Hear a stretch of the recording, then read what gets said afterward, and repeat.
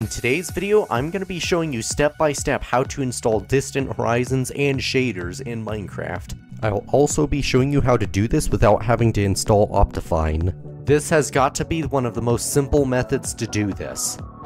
Just follow my lead and you'll have yours installed by the end of this video.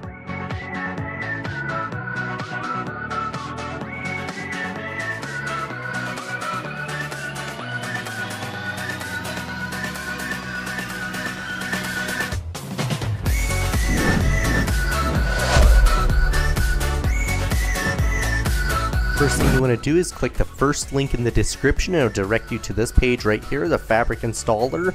Click download for Windows. Next thing you want to do is click the second link in the description, it'll direct you to Sodium on CurseForge. Click Files, find 1.21.1, hit download file. Should take 5 seconds to download, hit keep. Next you want to hit the third link in the description, it'll bring you to Iris, click 1.21.1, go to Files, 1.21 download area, hit download.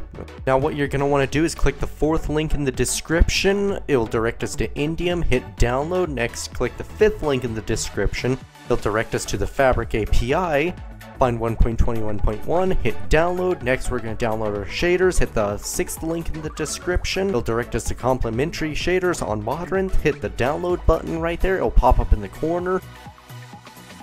Next what we're going to do is go to our home page, pop up our files, hit downloads. Now here's everything that we've downloaded. Select all of them and then drag and drop them to your desktop area.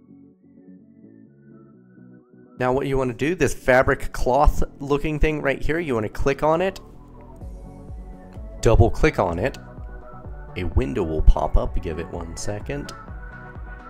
There we go. Hit this drop down menu, hit 1.21.1, click install, wait just a second, then it will say successfully installed, click OK, and we'll move on to the next step.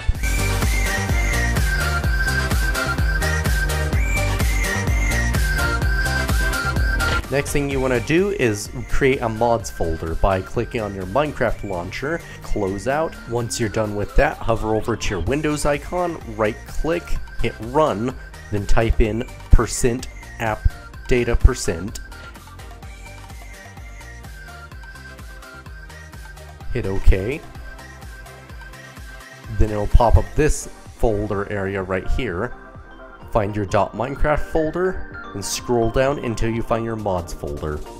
It'll say it's empty, but what you want to do is take your 5 mods that we downloaded and drag and drop them.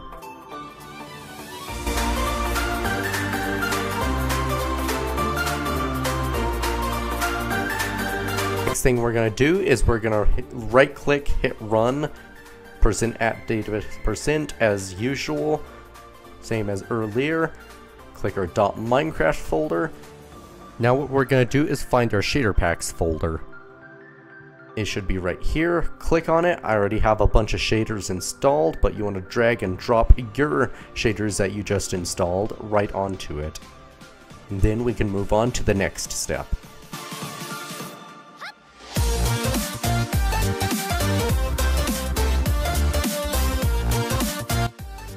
Once you're loaded up into a Minecraft world, click Options, hit this thing in the corner, make sure Load Chunk Render Distant Radius is set to 500, make sure Quality Preset is set to Low, and CPU Load is set to Balanced. And now we can begin rendering our chunks in. Now this may take a while depending the strength on your computer. This took right around 30 minutes for me. Okay, everything's now rendered in for me, and this looks absolutely insane. With the shaders and the thousands of chunks and everything rendered in, it just looks lovely. But if you guys thought that this video was helpful, please consider dropping a like and subscribing. We are super close to 200 subscribers. It really helps me out a lot. And thank you so much for watching this video, and have a good day.